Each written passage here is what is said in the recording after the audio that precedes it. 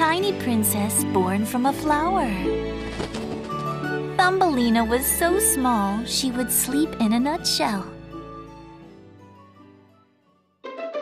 What a cute girl. You'll make a perfect wife for my son. The toad snatched her away. Where am I? So, you're awake. Time to meet your new husband. Croak, croak. But... Poor girl. Let me set you free. Thanks, Mr. Fish.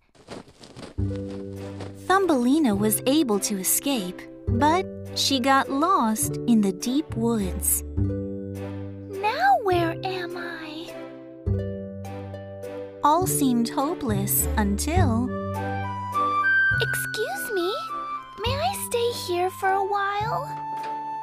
Poor little girl, come in.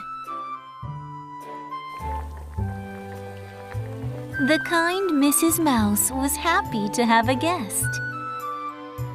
She enjoyed sharing her warm home with Thumbelina.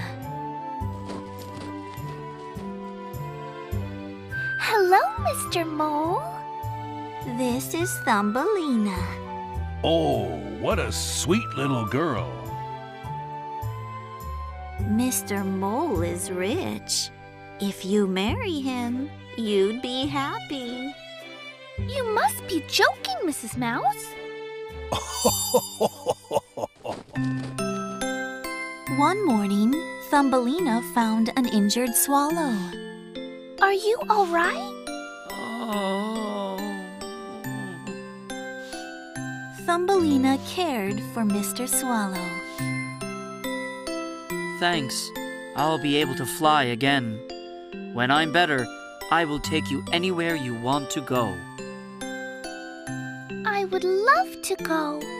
But if I left, Mrs. Mouse would be lonely. Winter came, and once again, Mr. Mole came to visit Mrs. Mouse. Thumbelina, Mr. Mole wants to marry you.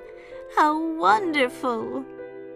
What? But I don't want to marry him!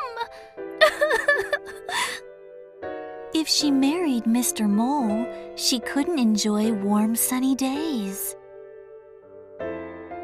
She would spend the rest of her life underground. It would be much worse than the swamp or the dark woods. However, they had already prepared for the wedding. The wedding day soon came. Hey, Thumbelina. I'm all better now. Let's go for a ride. This time, Thumbelina did not hesitate. Mr. Swallow, please take me somewhere warm and bright. Together, they soared into the sky and left the forest behind. I'm sorry, Mrs. Mouse. Now, where should we go? Let's head south, where it's bright and sunny. They soon found a beautiful prairie covered in flowers. How about over there?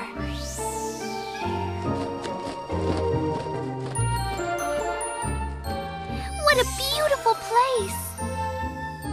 Ah, who are you? Thumbelina was surprised. Hi, I'm Thumbelina. Thumbelina, I'm the Prince of Flowers. I think we can become good friends. I think so too. After her amazing journey, Thumbelina finally found a place to call home. Knowing Thumbelina was safe, Mr. Swallow took off. Thumbelina and the prince later married, and they lived happily ever after.